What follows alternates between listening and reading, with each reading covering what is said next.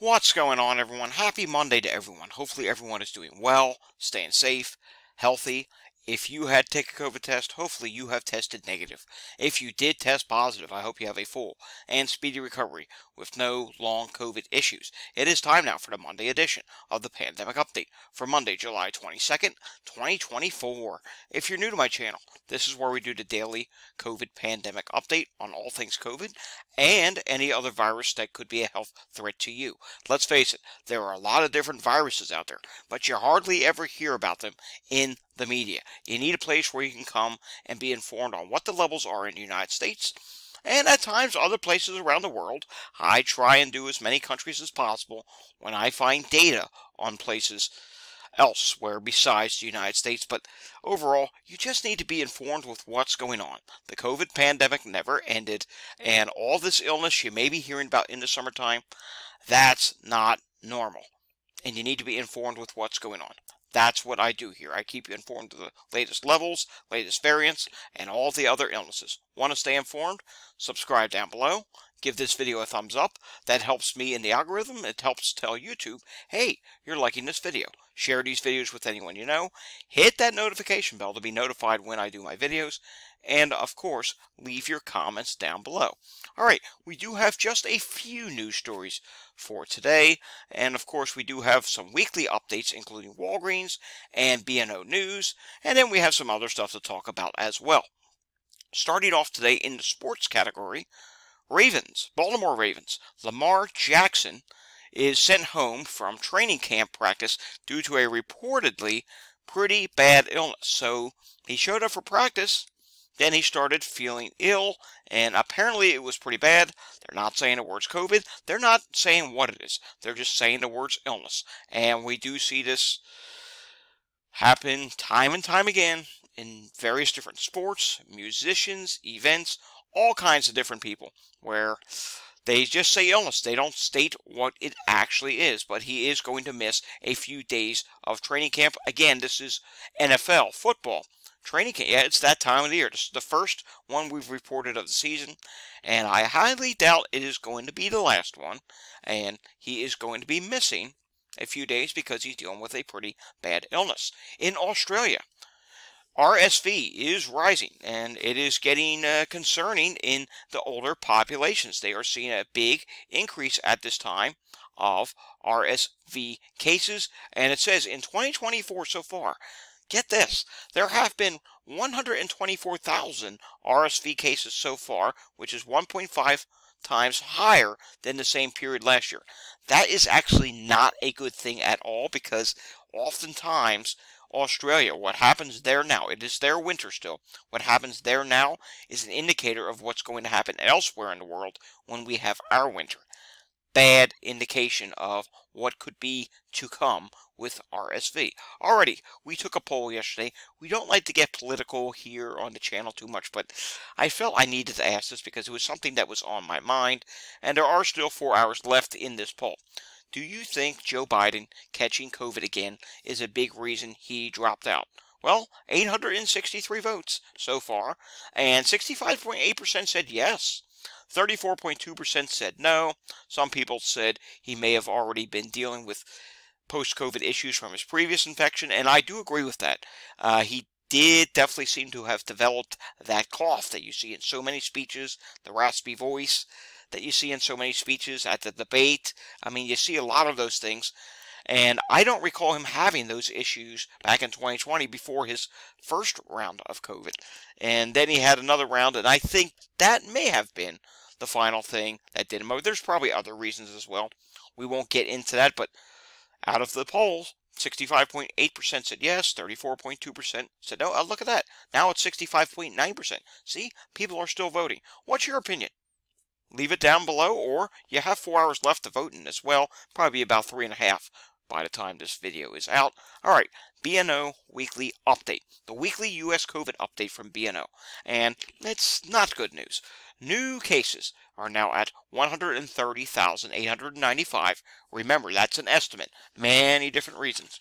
Big one being these at-home tests, and another being, oh, it's just a cold, it's not COVID, I don't need to get a test. Yeah, that's another big problem as well. And the average is now 107,000. 857. That had a big increase. That went up by 12,608. In the hospital, also a decent size increase at this point. 3,583. That's up by 663. In the ICU, 367. That's up by 79. New deaths, 552. And the average is now up to 493. Deaths will continue to rise. Even after this wave peaks, for multiple weeks afterwards, we will see deaths rise. And who knows how fast this wave is actually going to go down after it does peak, if it goes down much, because there are all these new variants that keep popping up. So, yeah, deaths could be high for quite some time. We saw last year, second half of the year, had the majority of the deaths for the year. But the good news is, deaths, as of right now, are on pace to be less than last year. Hopefully it stays that way, but we'll have to wait and see how high they go. COVID cases continue to rise in large parts of the U.S., though the amount varies by state, and there's early data suggesting some areas may be at or near a peak for this summer wave. Well, we can definitely tell you Hawaii has already peaked. We thought Alaska peaked, and it looked like it did. Then it started rising again. California may be peaking relatively soon, but remember, we do have this new KP.3. Let me get it correctly. I think it's KP.3.1. We'll look up at the variants in just a little bit, but there's that variant which is still rising in the United States, so we'll have to see if that does anything or slow down the peaking process in any point. The most notable increases this week were reported in Virginia. Wow, Virginia had a 105% increase. Georgia, 64% increase. Nevada, 58% increase. Maryland, 47%. Minnesota, 38%. New Mexico, 36%. Tennessee, 35%, and Michigan was up by 31%. Only 34% of hospitals in the U.S. submitted COVID data this week, which is similar to last week, but down from 91% in May. This means actual case numbers and hospitalizations are higher than reported. So with only 34% reporting, we still got 3,583. You have to think that number is significantly higher in reality, and I can tell you for a fact, ambulance calls they've been up here right now, at least here in southeast Pennsylvania. They've been very busy. I've been seeing a lot of ambulances. So, yeah, it makes sense that it would actually be higher. More than 500 new deaths were reported for the second week in a row, and this figure, 552, is the highest since early May. It's also the 227th week in a row with more than 400 new COVID deaths in the U.S., or nearly 1.2 million deaths during the same period. So far this year, nearly 4 million COVID cases have been reported in the U.S., causing at least 309,868 hospitalizations and 33,140 deaths. With that number likely being lower than this time last year, a good chance that we will hopefully end up with less deaths than we had last year. Alrighty, moving on now to the national allergy map for today, and some good news. 32% of the country is in low to medium status. You are seeing a lot of yellow, but you're also seeing a lot of greens and dark greens. You're not seeing any oranges, and you're also not seeing any reds, which is a good thing at this time. What is not good is the air quality map. It's really starting to get concerning, especially in the west, because of wildfire smoke. Take a look at this. Up in Canada and the Pacific Northwest, you can see widespread reds and oranges. And this is even spreading into the Central Plains at this time. Bad air qualities because of wildfire smoke. If you have to go outside anywhere where you're into darker oranges or even the reds, please consider masking up, because it really is going to affect your ability to breathe, especially if you have asthma or COPD. Please consider staying indoors as much as possible in these areas, because you are really going to risk having an asthma attack or something go wrong if you go out in those areas. And a quick Google search for wildfire smoke shows Canadian wildfire smoke. It's moving into Colorado. It's moving into Wisconsin, Wyoming. Several different states are starting to see this, and there's wildfires in California now as well. Heat-related illnesses, they actually went up a little bit in some places. You can see Delaware, the Mid-Atlantic region, North Carolina, Virginia, Maryland, Up into the northeast, there's a little bit of an increase, and then just scattered about throughout the country with a large number of heat-related illness calls out on the west coast at this time. And of course, we are going to probably see breathing difficulty calls as well because of wildfire smoke being an issue. Want to learn more about what's going on with climate and the weather? You can do that over on my X page for that, which is at Climate Data Report. And of course, for all things COVID, you can go over to COVID Data Report on X as well. All right, moving on to Philadelphia for today, and we do need to update this. Philadelphia reported on Sunday 773 EMS calls. And taking a look at what's going on in southeast Pennsylvania right now, we can see that in Montgomery County, Pennsylvania, currently there are 14 EMS incidents at this time.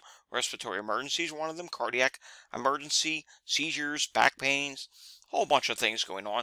We're not seeing too many breathing difficulty calls. We don't have the wildfire smoke issue here yet, but if we do tap into a northwest wind or a trough comes down from Canada, what normally would be nice weather could end up being smoky weather if we get a flow that comes in from the northwest, say from the plains, Great Lakes, or even Canada itself. Chester County, Pennsylvania is reporting a few calls right now. Falls, a couple times, sick person, seizures. East Vincent Township, cardiac arrest, that's not a good thing. Respiratory difficulty, another sick person. So yes, there are some calls to be had in Chester County at this time. Alrighty, moving on. Taking a look at the weekly Walgreens update. And we do have some bad news for you today. The national positivity rate did go up. 39.6%. The prior week was 39.2%. That's up by 0.4%. But that's even with testing going up. So there were now 7,636 tests in the past week, and the previous week was 6,767. So the number of tests did go up, and the positivity rate still rose anyhow. Now let's take a look at a few states around the country. We can see the green states, positivity rates dropping, red, orange, rising, and majority of these white states did not report. And that is quite a few states. Imagine how many tests there would be if all the states reported. Would probably be closer to 8,000, maybe 9,000 tests, or maybe even 10,000 tests, because I'm seeing states like Massachusetts did not report this week. And Florida, that usually has quite a few tests, that did not report. So, heck, maybe even 10,000 tests would have occurred this week. Let's start off on a positive note, on a green state. Texas. And Texas this week, the positivity rate was 42% even. The previous week was 43.7%. Difference of down 1.7%. Total test, 1,619 versus 1,331. Big increase in testing there. Pennsylvania. Yikes, this is not good. 34.7% this week, 28.6% last week. That's a difference of up 6.2%. Total test, 72 versus 56. Testing up, positivity rate up. You get the idea. COVID cases are rising. Mississippi, COVID cases rising here as well. 31.7% this week. The prior week was 20%. That's a difference of up 11.7%. Total test, 41 versus 25. New Mexico, 35.6% this week for COVID positivity rate. That's 29.7% last week. That's up by 5.8%. Total test, 45 versus 37. California, a state we hope to see peaking relatively soon. And take a look at this. 46.5% positivity rate this week. That's ridiculous. The prior week was 42.8%. That's up by 3.8%, but testing did go down. 303 versus 353. That could be a result of a decrease in testing, because if they were still rising, I think that positivity rate would have increased even higher. Nebraska this week. Yikes, this is not good at all. 51.4% versus 29.4%. Difference of up 22%. 35 tests versus 34. You need to be doing a lot more testing than this. And let's end Walgreens on a positive note, on a green note. And that's Washington State. 32.2% positivity rate this week. The prior week was 41.5%. Difference of down 9.3%. Total tests, 59 versus 135. That's with a big decrease in testing. So, yes, your cases at this time are dropping. The COVID activity level in Canada, viral activity level, is moderate. Flu A is also moderate. That's not good. Flu B is not detected at this time, and the viral level of RSV is relatively low at this time. All right, let's take a look at two wastewater sites today. First, we'll go down to Harrison, Arkansas, and we can see Harrison, Arkansas for COVID at this time is seeing a slight increase. And let's go somewhere else. How about we do another checkup on Las Vegas? Remember Las Vegas last week? Some of the highest levels of the entire pandemic, and we'll actually zoom this out. Well, the highest levels since Wastewater Scan started tracking Las Vegas. And take a look at this. Though they were rising, and they still are at their highest levels ever for Wastewater Scan, most recent update, though be it a wonky one, is showing a drop.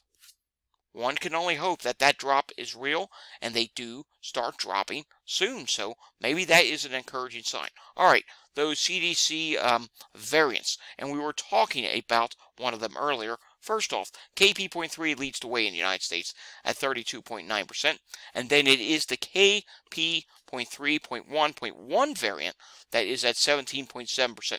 We'll have to watch what happens there.